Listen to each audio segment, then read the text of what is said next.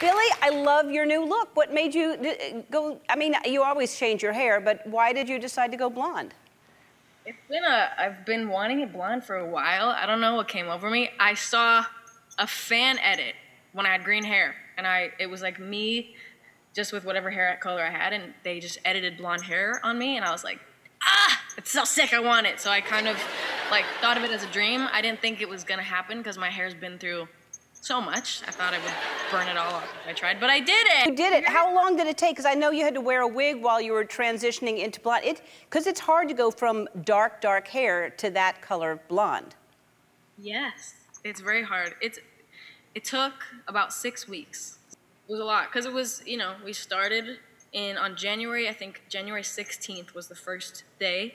And then it was like 2 weeks of nothing, like healing, letting my hair kind of like take it in and digest and recover, and then again, and then 2 more weeks, and then again, and then a week, and then, oh my God, it took a long time. Yeah. So